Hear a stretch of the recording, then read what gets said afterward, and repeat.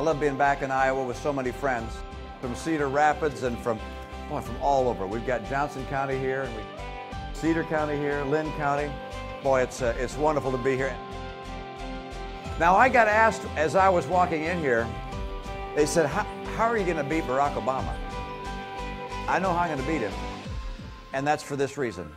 He has failed when it's come to creating jobs for the American people. He has failed at the economy.